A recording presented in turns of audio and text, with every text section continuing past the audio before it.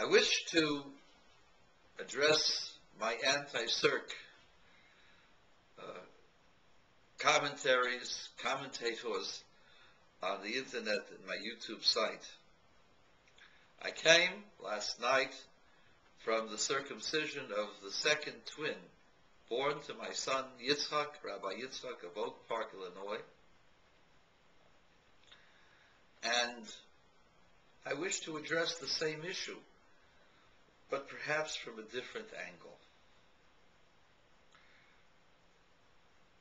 The children were born on the night of Passover.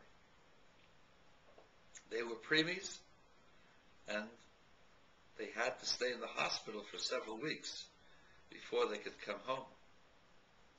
And finally, a month and a week after they were born, they finally were able to be circumcised and named as Jewish children.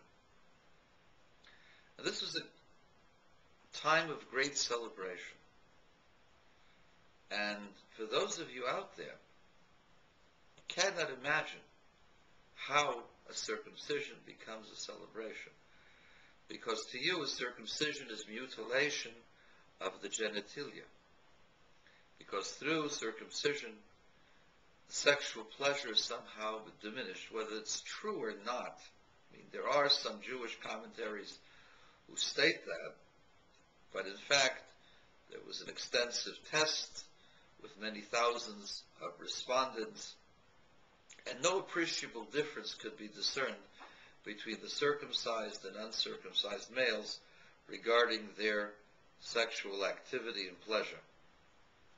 But even if it were, what exactly is the reason why we enjoy coming to a bris, to a circumcision? Circumcision reflects our belief that we are a chosen people, that despite having to face the challenges of the world, despite being scorned by the world leadership, despite being hated for our success, being vilified due to jealousy and a lack of understanding, that despite all of this, we remain faithful to our God and to our people, and as such, we remain faithful citizens under the government under which we live. And the circumcision is a sign to us of a covenant, a sign that we belong to God despite having to undergo pain. And as such, we commit ourselves to serving God and worshiping God under all circumstances. And we also commit ourselves to loving each other and loving all of God's creatures and respecting those who respect God's laws.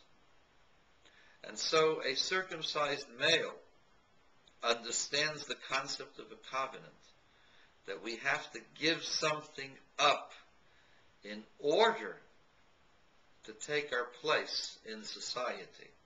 It's not enough to be a member of society, but we have to put something in. We don't have to take.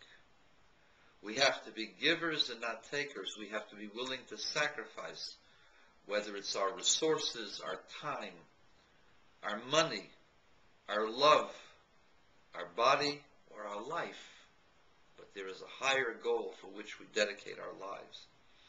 You know, some of the greatest Americans, in fact, the greatest Americans of the country are those who serve in the armed forces, because it is through their office that all of the rights and privileges of this great country and this great society can endure.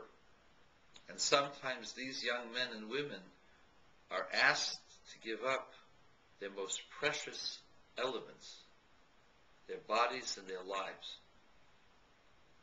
And you read the episodes of young people who, despite being injured once and twice and again, re-enlist for the same project, for going to Iran, for going to Afghanistan, because they want to make a difference. They understand the concept of the covenant, and so do all the Jewish people who are circumcised. Do you